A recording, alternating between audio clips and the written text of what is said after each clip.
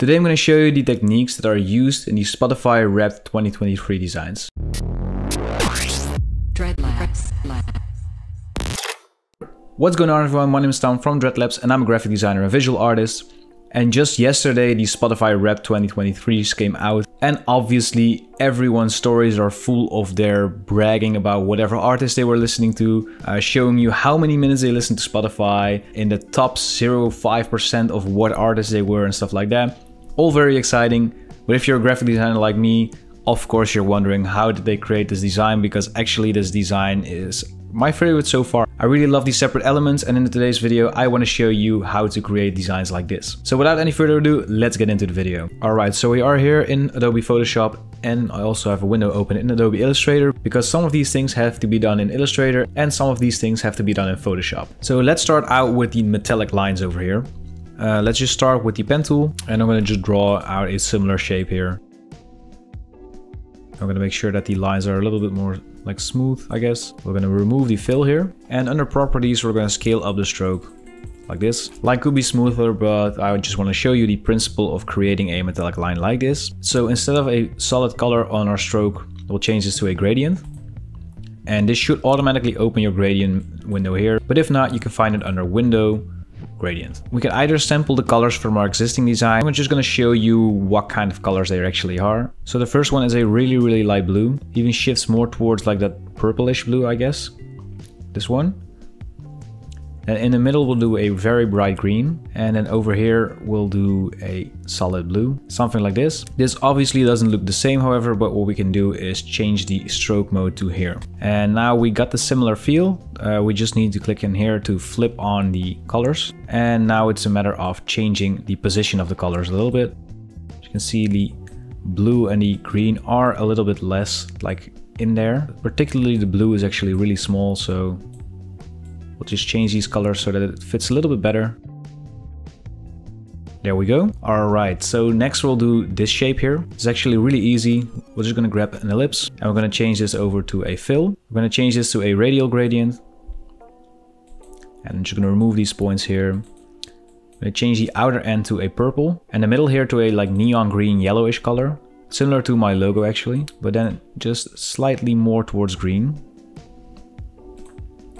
And then in the middle we'll add a red color. Now let's grab the gradient tool, and we'll change this into an ellipse like this. Now it's a matter of changing the colors around a little bit, and the fade between red and green is actually pretty harsh. So we'll move these colors a little bit closer together.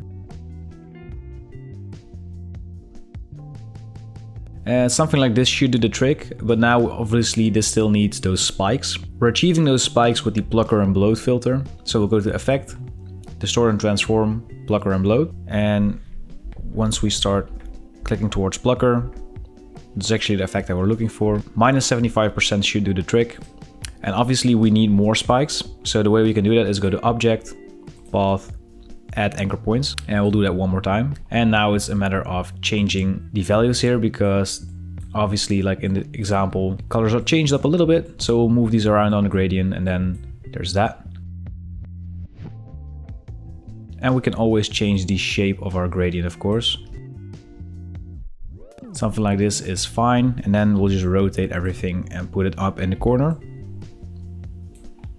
Maybe we'll just make the plucker and bloat slightly less drastic, and we can do that by going to Appearance. If we cannot find this button, let's just go to Window, Appearance over here, and we'll click on plucker and bloat, and we'll decrease that to maybe minus 60 or something like that. There we are. So the next one is actually fairly easy.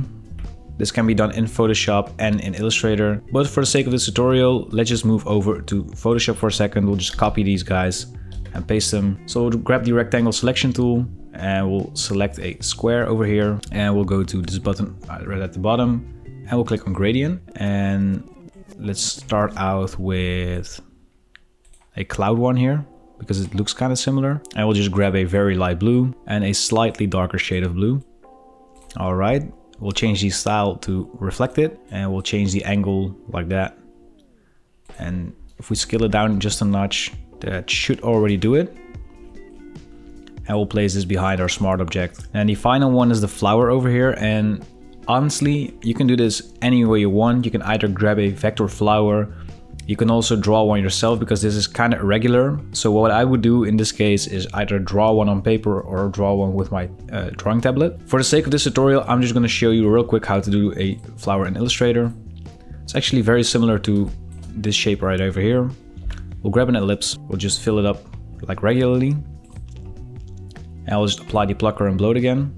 But this time we'll do positive like 65% or something like that. And again, you can add some anchor points. And as you can see, this looks a little bit too perfect still. But what I'm going to do is I'm going to grab my drawing tablet. But just so you know, if you do not have a drawing tablet, you can always use this method that I just showed you. So before we move on to the next part of this tutorial, I just wanted to let you know that you can get the PSD files and the Illustrator files from this video if you become a Patreon member of mine. That means that you don't have to go through all of the hassle of following this tutorial, and you just have the files in one go and you can use it for your own projects. If you don't know, I create tutorials on a weekly basis, and I've been doing this for a couple of years now, and I wouldn't be able to do that if it wasn't for the support of my patrons. So saying that, I want to give a huge shout out to all of my Patreon members, because if it weren't for you, there wouldn't be Dreadlabs. As a thank you for becoming a patron, you'll get access to all of the project files from all of my tutorials, and you can use them in your own projects. You'll also get a 15% discount in my asset web store, where I sell texture packs, mockups, vector icons and more. On top of that, you'll also get an exclusive role in the Dreadlabs Discord community server, where we share our work, ask for feedback, answer questions, and do a lot more. There's also a higher tier that gives you access to exclusive tutorials, such as how to start your own clothing brand, how to make a death metal logo from scratch, beginner tutorials for Adobe Illustrator, and more. Of course, I understand, especially in these times, that people don't have a lot to spare, and if being a Patreon member is too expensive for you, you can just become a member for 1 month, get access to all of the files that I just mentioned, and then cancel your subscription. That does mean, however, that you will miss out on any future PSD files, of course. Alternatively, if you really don't have the budget to support Dreadlabs but you do want to help out, leaving a like and a comment on this video really does help, because since you guys started doing that more often, my channel started growing a lot. I would also consider subscribing to the channel, because there's new video tutorials coming every single week. Sometimes you think you already subscribed to the channel, but you might have not yet. So once again, a huge shout out to all of my Patreon members, and let's continue back to the video. Alright, so we're back in Photoshop. I'm gonna make a new layer. I'm gonna grab a brush, and I'm just gonna make sure that the hardness is set to 100%. I think a 40% width is enough, but we'll see. I might want to change this, and then we're going to just draw a really ugly flower. As you can see, this is nowhere near perfect, but it just shows you that you can do this like irregularly. Also, it doesn't really matter yet what color you're designing this in, as you can see. So I want to give this a color overlay to black. I'm going to make a new layer, drop it behind our flower. We'll go to Edit, Fill, White. I'm just going to hide the rest of my layers for now. So the next thing I'm going to do is turn my drawing into a smart object by right clicking on the layer and then click on Convert to Smart Object. Then I'm going to go to Filter, Pixelate, Mosaic. I think a cell size of 20 should do the trick. Looking at this, maybe a little bit smaller. Let's do 16. Next, I'm going to go to my adjustments and I'm going to click on Threshold. And as you can see, we already are getting that pixely flower thing. But the more we slide it to the left, the thinner our lines will be. And the lower it is, I think this looks a little bit more similar, I guess. So next I want to go to my layer menu. I'm going to select the threshold, the flower drawing, and the white background layer. And we'll group this together. Then we'll double click on the group. And in this bar here where it says current layer, let's just move this white slider to the left. And I will right click, convert to smart object again. And now we can just give this a color overlay with a nice yellowish green color. Something like this, I guess. So looking at board number 2, there's actually only one method that I need to explain, because the lines are basically the same as this one. The pixely line is basically the same as the flower. And this flower here works the same as this one. The only thing there is that if you look at this flower, it's actually like these shapes. So that it's like a kind of an infinity logo. They're pasted like behind each other to make it look like a flower. So I'm just going to explain this one here. So in number 2, I'm just going to make a new layer. I'm going to press D on my keyboard to make sure that my foreground and background color are set to black and white. I will go to Filter, Render, Clouds. Next, I'm going to go to Filter again, Distort, Wave. I'm going to make sure that the scale of the horizontal ones is set to 0. So we'll only have vertical waves in here. I'm going to make the wavelengths a little bit smaller, and I'm going to really crank up the amplitude here. And the more generators we have, the more randomized it is. Something like this should do the trick, I think. Alright, I'm going to go back a little bit and I'm going to make sure that there's a little bit less wave generated. I'm gonna make sure that there's actually less generator, so we'll turn that back to 5. And we'll make the wavelength a little bit larger. Like this. If you have something like this, that should be good.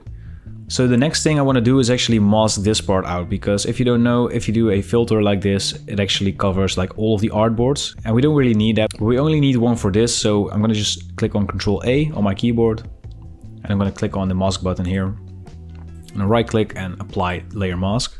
So now if we move this around, this is basically the only pixels that we can see in this layer. Next, I want to create an adjustment layer, the gradient map actually. And under the gradient map, we'll just click on the first color. We'll make a nice mint color. So between green and cyan actually, somewhere like this. And we'll do a slight subtle light blue in here as well. I think this should do it. Maybe make the cyan a little bit lighter. Alright, so the next thing is we need to make sure that this is deformed like this. So I'm going to right click, convert to smart object, this thing, and we're going to scale this thing up so that we have kind of like a wave thing going on here, somewhere here. It also needs a little bit more contrast, so I'm going to press Ctrl M on my keyboard to open up the curves menu. I'm going to drag in this slider and this slider a little bit.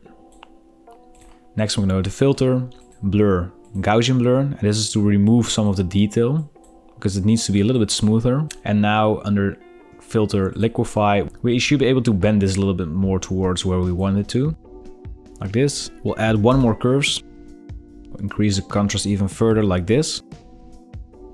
And let's move around to see what kind of shape we actually like. And I do like this where this is happening.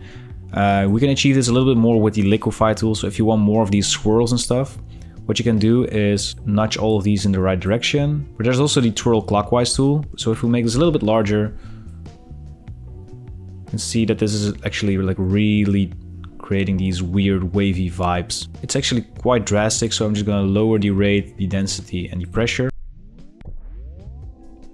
Like this. And now I think this part here is actually working a little bit better. If you don't like the way that this is behaving, what you can also do, of course, is change the black and white values in the curves here. This method does require a little bit of experimenting, as you can see. If you want to learn more about this, I do have a tutorial about this on my channel. Actually, I like this, but the contrast is a little bit much. So then, of course, there's one more thing we can do about that, and that's go into the gradient map and make a little bit more of a smooth transition. For the sake of this tutorial, I'm just going to sample the color right here. As you can see, this works a little bit better already, but there's still a little bit too much contrast. So I'm going to back to my abstract layer, press Ctrl M on my keyboard once again. And as you can see, if this is happening, you see the graph here. That means that there's not a lot of color data and the all whites and the all blacks. So what we can do about that is just drag both of these a little bit more toward each other. Like this.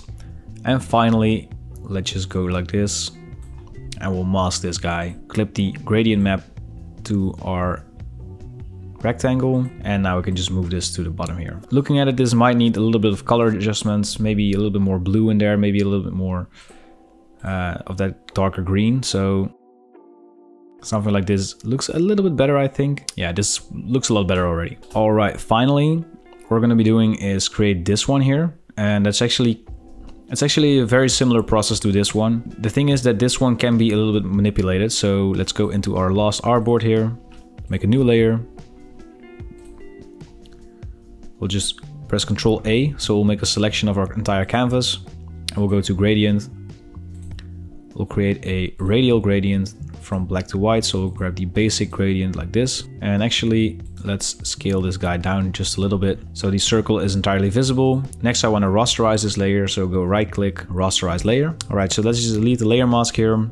We'll press Ctrl A to select everything. We'll mask the gradient fill, and we'll click on apply mask one more time. And now we have this separate layer. So let's just press Ctrl or Command T on our keyboard to transform this, and we'll hold Shift to kind of like create this more oval shaped gradient. And we don't need that much white here, so we can just delete this off our layer like this. And now I just want to go to our adjustments, and we'll add another gradient map to this. Before you actually enter your gradient map, delete the layer mask. Then we'll click on the gradient. Then we'll click on the black here, which is in our picture in the middle. And we'll click this orange. Next I want to make a new color and we'll click on the yellow here. Then we can just copy this orange, so we'll click once on the orange and then we'll just click here again. I will click once more. This will add another yellow color, but we actually need the like lavender color here. And then we'll just click one more time and now we'll sample the green. And finally, with the white selected, we'll just sample a darker lavender color like this. Now it's a matter of spacing out the colors a little bit here. In our case, it's maybe a little bit too small. So what I want to do is hold Control or Command on my keyboard and click on the layer thumbnail here. And we'll make a selection of our rectangle. We'll select both of these layers and group them. And then we'll click on the mask here. And now what we can do is we can just scale up the rectangle like this. So that it looks a little bit more similar to our example here. So a couple of ways to like kind of randomize this a little bit more.